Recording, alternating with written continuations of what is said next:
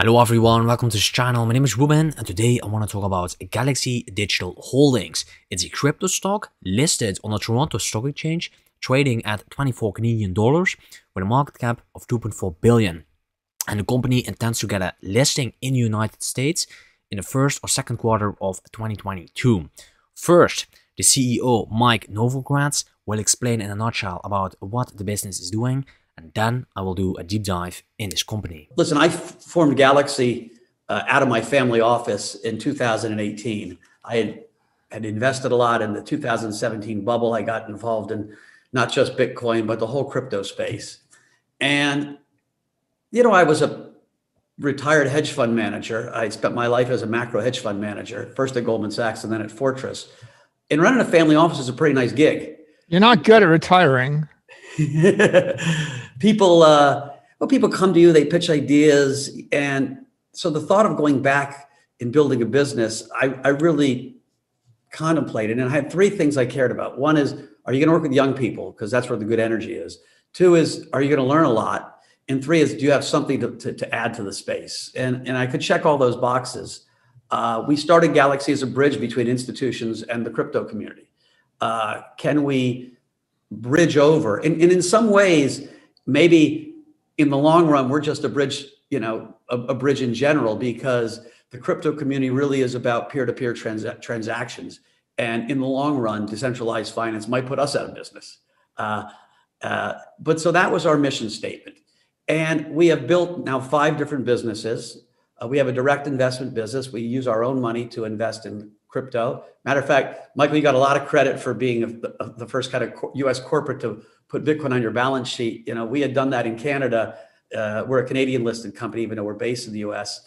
in 2018. So, you know, we've got Bitcoin and other coins on our balance sheet. We have over 90 venture investments in the space. So we've invested in exchanges, in custody, in protocols, in the decentralized finance revolution, all across the space. We have a sales and trading business. So we're big liquidity providers. We trade over $1 billion a day in tokens. And so we'll make deep markets to anyone who wants them. We have one of the biggest derivative businesses, selling structured products, doing derivatives for mining companies, other corporates who want to, you know, limit their risk or do override strategies on their Bitcoin. We have an investment banking business, going to corporates and saying, mostly corporates in the space, the crypto company space, but not only, and providing expertise. So I told that group, you need to develop as much domain expertise in each of these verticals as possible so we have something to add. And we have an asset management product. So we have the only Mercer-rated Bitcoin fund. We have created the Bloomberg Galaxy Crypto Index, which was supposed to be, and I think will be, the S&P 500 of the space. Bloomberg's been a great partner. We're launching an Ether fund right now. And we have a $300 million fund that invests in the virtual space. We call it Galaxy Interactive. And so NFTs, the virtual world, digital world. My mission statement really for the guys is, you know, we're disruptors, right? It's systems change. So GalaxyDigital is an innovative growth company providing institutional grade solutions across digital assets. They have a wide diversified offering consisting of 5 pillars, such as asset management, trading, investment banking, mining, and principal investments. Galaxy has a history of strong performance with $3.2 billion in asset under management. They work with 690 plus institutional trading counterparties. They have 150 portfolio companies, and they are a liquidity provider in 100 unique crypto assets. Looking at the number of employees, they have 276 of them, and they work with trusted partners such as CI Investments, Morgan Stanley, Bloomberg, and Invesco. So what do these 5 pillars entail in detail? The first one is asset management. That is active and passive strategies providing diversified institutional grade fund product offerings. Then they are involved with trading, that is market-leading sell-side trading desk offering spot and derivative OTC, also known as over-the-counter trading, lending and structured products. The third one is investment banking. So Galaxy provides full lifecycle financing, strategic advisory, and general corporate services for blockchain and digital asset companies. Then the fourth one is mining. That is the newest segment focused on Bitcoin mining with both proprietary mining operations and bespoke financing for these miners. And finally, principal investments. Direct investments in early stage and late stage venture, liquid cryptocurrency and digital assets, and special situations. So here's the GalaxyDigital journey to date. GalaxyDigital was founded in 2018 in New York, including the trading and asset management businesses in 2018. Over the years, they added these different kinds of business lines. There are several acquisitions that I want to mention shortly here. In November 2020, Galaxy acquired a leading trading platform called Drawbridge Lending and Blue Fire Capital. These are both pioneers in applying institutional expertise in traditional lending, structured products, futures, and market making to the rapidly growing cryptocurrency derivatives and lending space. In May 2021, they added Vision Hill that's focused on asset management, and they announced an acquisition of BitGo. That is something that I will talk later about. In October 2021, Galaxy hit $3 billion in asset under management, and the focus right now and in the future is driving these further institutional adoption with diverse product suite and industry leading expertise, with expanding product lines expected with the BitGo acquisition going forward. The first business line is asset management, where you can get institutional grade exposure to the growth of digital assets and blockchain technology. Galaxy is offering 13 different discrete fund offerings consisting of passive exposures such as Bitcoin, Ethereum, fund of funds, and interactive ventures. They work with different kinds of institutional partners such as Invesco, Bloomberg, CI Investments, and Morgan Stanley. Assets under management is actually growing quickly, plus 122% compared to the last quarter, and they have assets under management over more than $3 billion. Focusing on the different kinds of funds, like there's Galaxy Fund Management with 2.45 billion, where you can get a diversified crypto and blockchain exposure with institutional grade fund. This varies from a diversified crypto index fund to a single Bitcoin index fund. Then there is Galaxy Interactive with 650 million. And these are active sector focused funds focused on the intersection of gaming, infrastructure, Web 3.0, and open finance. And then there is Vision Hill with 59 million. And this fund is the first venture-focused multi-manager fund of funds vehicle from GalaxyDigital, and is focused specifically on providing institutional investors access to pre-vetted managers investing across the blockchain and the crypto economy. The second business line is trading, an institutional grade liquidity provider with market expertise and global access. Galaxy offers different kinds of products: OTC, also known as over-the-counter spot liquidity provisions, on-exchange liquidity provision. They have options and derivatives, and a bespoke lending and structured product offerings. Over 100 tokens are supported with global 24/7 high-touch and electronic trading coverage. Looking at the numbers, there is strong growth in all segments. On the bottom left, total trading counterparties is up plus 42% to more than 690. On the top right, they present counterparty trading volumes that is up plus 280% year over year. Only from the second to the third quarter of 2021, it was down a little bit with minus 28%, but year over year, there was strong growth. And then on the bottom right, they have cumulative gross counterparty loan originations. That is growing as well to more than $3 billion. The third business line is mining, which provides novel and sophisticated financial tools to North American miners. They have three different kinds of product offerings: prop mining, miner finance, and resale. Prop mining is focused on using the best-in-class onshore third-party facility operator and proprietary technology. Galaxy mines Bitcoin at more than 80% discount to the fair market value. Regarding miner finance, Galaxy offers state-of-the-art credit underwriting for the selected miners to finance machines and manage their capital. And they also have resale, and resale purchased machines to these North American miners that require the machines, but not the financing. And on the right, they display the numbers here. The third quarter of 2021 Bitcoin mining energy mix. For Galaxy, it's more than 80% plus sustainable energy, and 20% is not sustainable energy mix. And that is actually better compared to the industry. The fourth business line is investment banking, leading financial and strategic advisory services for the crypto economy. They provide traditional investment banking services and specialist knowledge about the inner workings of the cryptocurrency and blockchain technology sector, such as M&A advisory, capital raising, and general corporate advisory. For M&A advisory, that entails buy-side and sell-side M&A. They go for defense, restructurings, strategic reviews, due diligence. For capital raising, it is focused on public equity, so follow-on, IPOs, debt and equity private placements. They even offer tokenized financings. And general corporate advisory entails business planning, corporate strategy, financial planning, and budgeting. They also have a selected deal experience. On the bottom left, Silvergate Capital Corporation. That's actually my favorite crypto stock of all time. I will make a new video about that one in the beginning of 2022. FTX, BlockFi, and other companies as well. The fifth and the last business line is principal investment. GalaxyDigital has a diverse portfolio of investments across the crypto economy. They identify, invest in, and support category-defining companies and networks that they anticipate will grow in the crypto economy and shape the adoption of this ecosystem. Right now, they have investments in more than 150 portfolio companies, with significant investments made in the last quarter, such as Altblocks. Altblocks is a first-of-its-kind platform focused on generally programmable, on-demand generative content that is stored immutably on the Ethereum blockchain.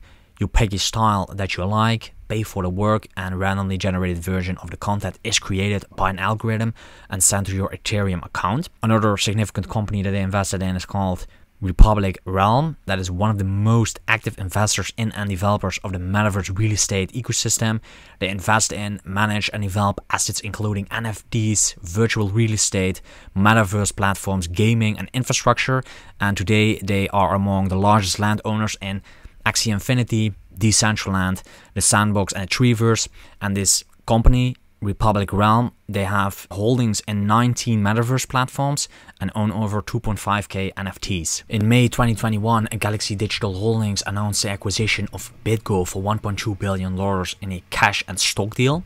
BitGo is a leading crypto infrastructure provider focusing on custody, prime brokerage, and portfolio and tax. Revisiting the largest ever deal in the crypto space, that would be GalaxyDigital paying more than $1 billion to acquire in a cash and stock deal BitGo, which originally started out as a digital assets custodian service before expanding into a slew of other areas, including prime lending, trading, and portfolio management as well. And for more on what the deal unlocks and some other questions here on the state of crypto as we're seeing institutional investors continue to move into the space, I want to bring on the CEO of BitGo, Mike Belsheet, joins us here for more on all those things. And Mike, I suppose, as we're waiting for this deal to close with Galaxy later on this year, talk to me about what the combination unlocks and how this combination of BitGo and Galaxy really helps both companies build on what they're trying to do. Sure. By the way, thank you for having me on the show here. Good to see you again. So BitGo and Galaxy, I think together represent the single largest institutional player, in the space. We both have had a common mission, for quite some time, around helping make the ecosystem grow by making sure that institutions can participate. And just for those that may not think about this a lot, there's a big difference in how you participate if you have a fiduciary responsibility to your clients than if you're participating as an individual. So the digital asset markets have had strength in the retail sector for quite some time. Obviously, Coinbase has done very well there. But on the institutional side, the needs are very different. Everything from how you secure it, how you manage it, how you audit it, how you run it, how you put backups and insurance in place. These are all different. So Galaxy and BitGo together create quite a formidable strength. Galaxy, obviously, tremendous background from the financial markets, a lot of depth there. Institutional investors are looking for, sure, how do you participate in a long fashion, but how also do you work the risk of that? How do you participate with the derivatives markets in addition to your long positions? How do you trade in and out in a safe and clean way? How do you manage your taxes, your reporting, all that? Yep. So with Galaxy and BitGo, we've got a tremendous amount of technology plus financial services strength. Well, we finally saw last year, institutional money surpassing that on the retail side. And obviously, as Mike Novogratz, your compadre there, has kind of pointed out, institutional money coming back into the space is going to be what's needed to get back to those all-time highs when it comes to Bitcoin. So, what are you seeing right now in terms of institutional demand, maybe some of those concerns, the security is always top of mind. I mean, how do you guys at BitGo maybe address some of those and how they shifted as we've moved farther and farther along in this cycle? Well, first off, the institutional markets may be slowing a little bit as you know, some of the current macro environment changes are being discussed. But the overall long-term interest, the value proposition of Bitcoin digital assets hasn't changed at all. And so the continued investment from institutions, we're expecting it to fully come. On the security side, you know, we started working on this problem, you know, way back in 2013. We pioneered multi-signature technology. We've applied a tremendous amount of operational control as well as technology to everything that we do.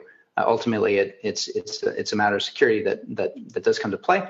And so we've mostly solved that problem. Now, what we're working on is a little bit of, you know, how do you address kind of the market structure? You know, digital assets emerged early on as a relatively simple market structure with monolith exchanges taking on kind of all functions of the industry.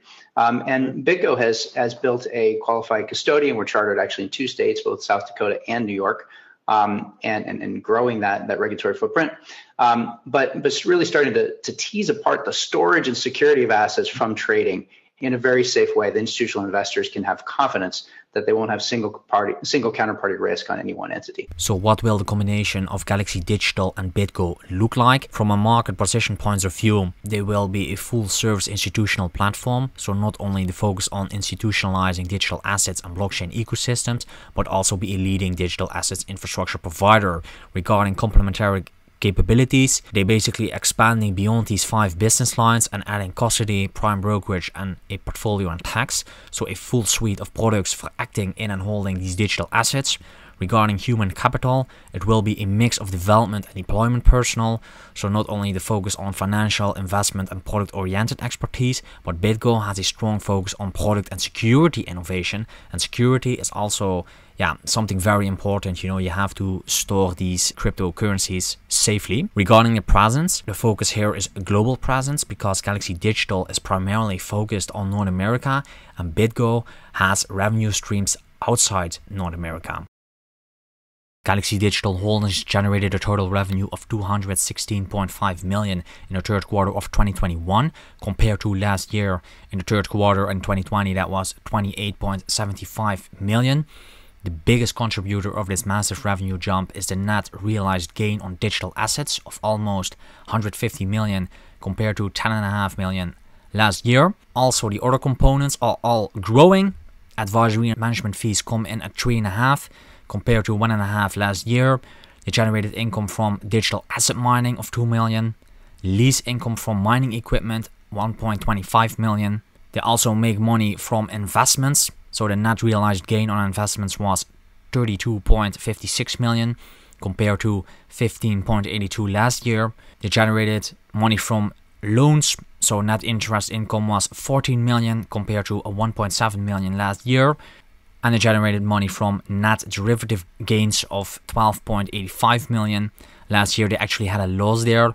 And another income as well of 619,000 compared to 73,000 last year. Regarding the total expenses, GalaxyDigital Holdings had total operating expenses of 151.25 million in the third quarter of 2021 compared to 17 million in the third quarter of last year. The operating expenses consist of several components: equity-based compensation of 24.2 million, compensation and compensation-related expenses of 53.15 million, general and administrative of 31 million, professional fees of 21 million, profit share arrange expenses of 1.87 million, and some interest, insurance, and director fees. Below that, they add and subtract several unrealized gain and losses. The net unrealized gain on digital assets was 379.5 million compared to 16.16 million. The net unrealized gain for investments was 144.3 compared to 17 million last year. They also did a revaluation of a warrant liability, and we have some foreign currency effects. Adding and subtracting all these components, we get a total income for the period of 598.2 million compared to 44.56 last year. So what are the opportunities for GalaxyDigital Holdings? It's a leading digital asset security platform. I like the fact that they have a well-diversified business model like asset management, trading, investment banking, mining and principal investments. Especially the last part is interesting to me because it's a way to gain indirect exposure into this growing and booming NFT market, because Galaxy Digital Holdings, they invest also in multiple NFT projects. So Galaxy stock is basically a proxy for the whole crypto space. With the BitGo acquisition, they're able to become a full service institutional platform.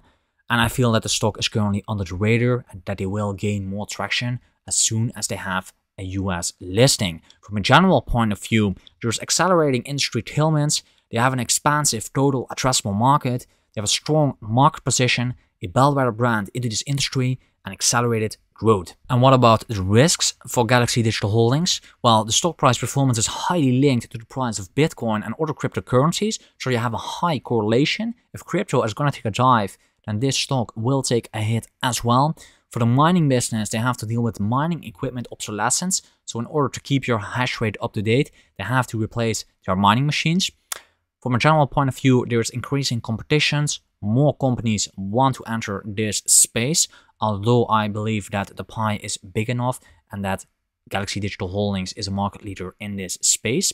And from a general point of view, anti-government regulation is by far the biggest negative for cryptocurrencies. I would like to thank everyone for watching this video. I really hope you enjoyed it and that you actually learned something, and see you on the next one.